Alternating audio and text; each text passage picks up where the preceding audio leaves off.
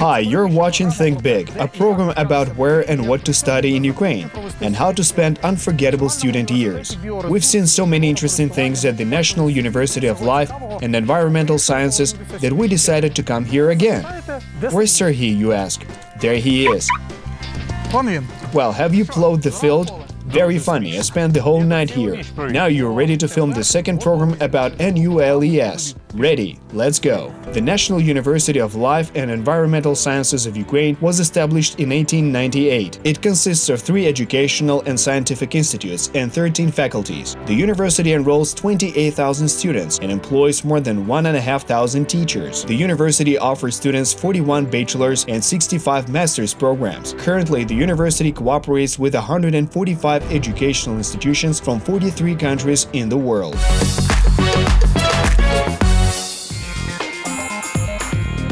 This modern veterinary clinic differs from a normal one only in the fact that its patients are 4-legged and other domestic animals. We're performing Julie's ultrasound now. Is it going well? In addition to Julie, this clinical center provides medical aid to cows, calves, horses, ponies, goats, sheep, piglets, and there's even a pheasant farm on the territory. Students from the Faculty of Veterinary Medicine come here to gain knowledge of diagnosing, treating, and preventing diseases in a wide number of different animals. All the necessary conditions are provided for them here: a reception room, an X-ray machine, an operating room, and laboratories for conducting hematological and biochemical research. There's even a pet hotel, where animals can relax after the treatment. And this veterinary clinic also has the first and only blood bank in Ukraine. This refrigerator contains plasma, while in this one the blood of dogs and cats is stored. Of course, veterinarians focus a lot of attention on theoretical studies. In addition to the usual classrooms, they have a unique museum of anatomy, which has no analogues in the world. Elephants, hippos, and even a whale are in the museum's collection, which has more than 2,000 exhibits. In addition, the experts of this museum and the department are the only people in Ukraine who know the technology of polymer embalming or plastination. The exhibits made by this method were invented by the Germans, but we made our own modification of them, and they basically have become eternal. They resist mechanical damage, do not rot, do not exude unpleasant odors, and do not stick. The Germans give a 50,000-year warranty, the Russians 10,000. I'll be more modest and say an undefined, but very long time. None of our contemporaries can check this. And during all this time, students will be able to study the body structures of animals and birds, which they'll have to treat later in their careers. My turn. 4. Trade Union Committee. How much for it? I'll take it. I will buy for myself a Trade Union Committee. Thank you. Look, this is an exclusive version of the Monopoly game developed by students of the university all about NULES, Building Number 8, Building Number 2, and an agronomic station. In a word, all that relates to this university. But it also has all kinds of interesting tasks or prizes. An annual payment to student day is 100,000. A whole 100,000. Give me 100,000. Games, flash mobs, various shows and events are all within the purview of NULES student organization. Of course, just like every other student council, it's also concerned with serious matters, but entertainment is still preferred. This isn't only studies, but also opportunities to have a great time. We want and do everything to make sure that students spend a fun and interesting time at our university. This gives them incentive to gladly return here and be proud of studying at our university. Among the 50 entertainment events hosted by the university every year, there are some special ones. For example, Holosivska Spring is a traditional student festival with almost a 30-year history. It is a kind of a competition between the faculties, in which each faculty creates its own theatrical production, accompanied by dancing, singing, and various theatrical reprises. But what NULES students love the most is the Boyarska Forest Research Station. And the reason for this isn't because it is a modern research and training complex, but above all because every autumn the so-called Agrarian Republic is held there.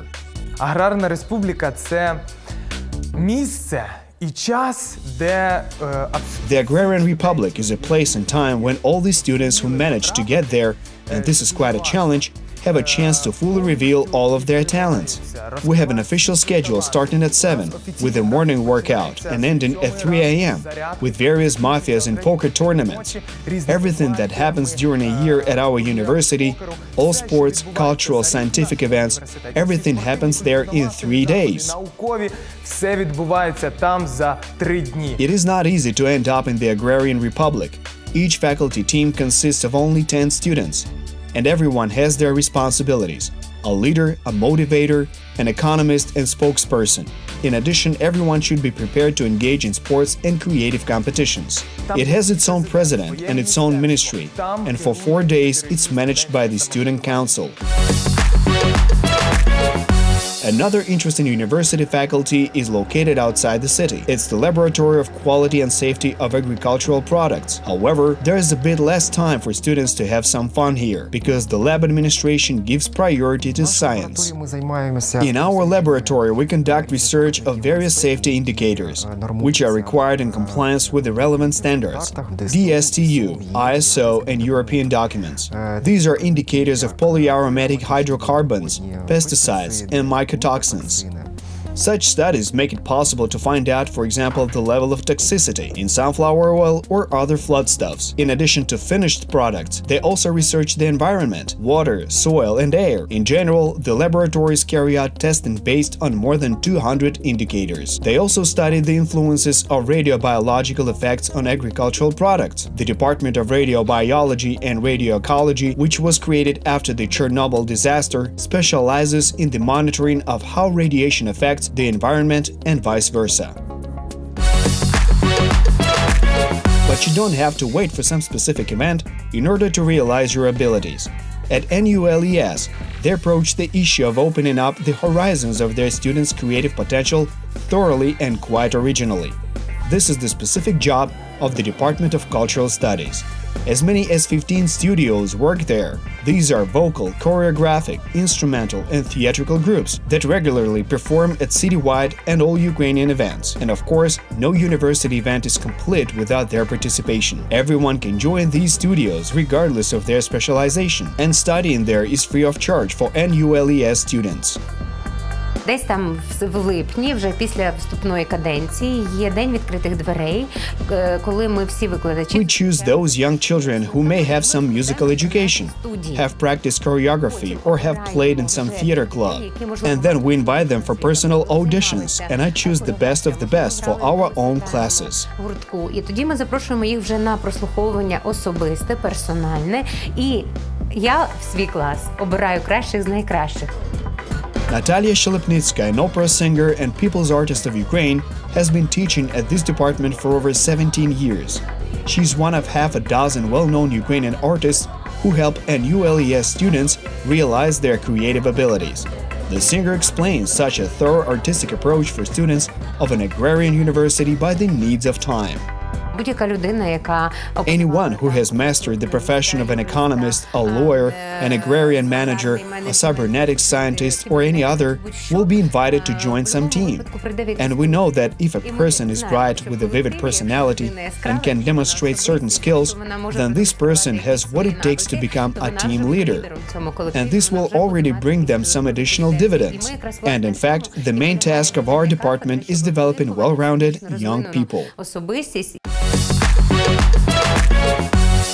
Not only humans and animals get sick, plants also do. This is mucobacteriosis. This and other phytopathologies are studied in this training laboratory. After all, here students learn extremely important things: how to identify and even prevent the onset of many plant diseases. This topic perhaps has more nuances than in human or veterinary medicine. Determine the pathogens, the stage of a plant's illness, and conditions promoting the infection. I'll even add to this that the timing of sowing matters in this case is highly critical. As a result, a graduate of this department will not only be able to skillfully determine the nature of a disease, but also professionally diagnose it and understand how to manage it. The Faculty of Plant Protection, Biotechnology and Ecology also works in developing new technologies for the farming of agricultural crops that are beneficial to the health of people and animals. Currently, there are about 40 plant species grown in this laboratory. Orchids, bananas, blackberries, gooseberries, these and other captive-born specimens will soon grow just like others in backyards and on farms. Together with teachers and like-minded people, you will have a unique opportunity to create a safe agro zone in order to grow environmentally friendly plant produce.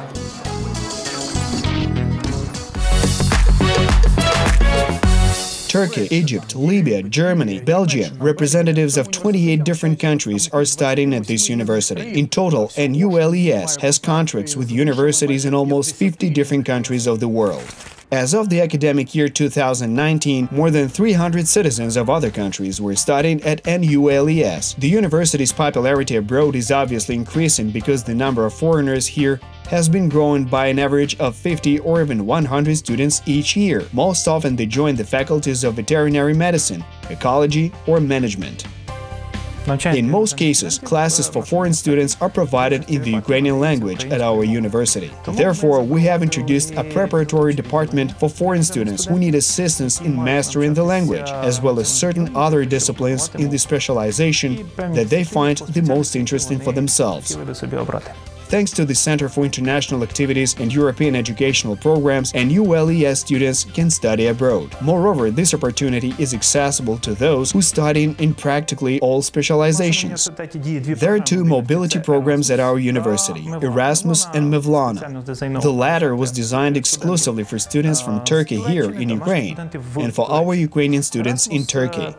Erasmus is a similar mobility program, and it operates between our university and our partners in the European Union. NULES has such partners in 20 European countries, and 20 to 25 students are given the opportunity to go study in the EU every semester. Oksana did so as well some time ago. Now she is a postgraduate student of NULES, but when she studied for a master's degree, she opened the university's website, found the relevant sections, submitted an application and necessary documents, passed interviews, and went to the University of Wrocław for 1 semester. The grades she obtained in Poland were valid when Oksana returned to Ukraine. Thanks to the fact that the European Union provided the funding, I had enough for travel and certain leisure, shopping and everything else. There is also an organization called ESN. This is the Erasmus Plus Students Organization, and they provided financial aid for our leisure. They invited us to skating rinks and organized parties so that we could get to know each other. NULES students can also be granted internships abroad, primarily in Europe and usually in the summer months. This is even easier because about 1,000 young boys and girls take advantage of this opportunity every year. How nice would it be to know that only the best things would grow on this land? Today, this is reality. Over the past decade, a real technological revolution has swept through the agronomic field. Scientific advances allow owners to work much more efficiently and at the same time take care of the environment. At NULES, several laboratories monitor the latest developments in agriculture and impart knowledge to students. Here, for example, they study soils. Using modern materials, the researchers can analyze more than 3,000 different parameters and find out which plants will give the best yield on a particular site or what fertilizer will be the most beneficial for a particular soil to yield the best crops and not to ruin the land parcel. Listen here, I of course don't understand much, but for me the main thing is that this laboratory was created by real companies and real employers. All the reagents and equipment are real and identical to those used in agricultural business. This means students here receive hands-on experience and valuable knowledge. So, colleague, have you changed your mind about switching your profession? You know, I guess I will pass. But why? The thing is, to become a true agrarian, I'll have to study for at least 5 years and also constantly practice self-improvement. All the more everything is constantly changing. So I think I'll just stick with filming programs about Ukrainian universities. Well reasoned. So shall I see you in a week? Will do. That's all for today. This was Think Big. We paid a visit to the National University of Life and Environmental Sciences. That's it for now. See you in the next program, and remember always to think big. Щось я не впевнений.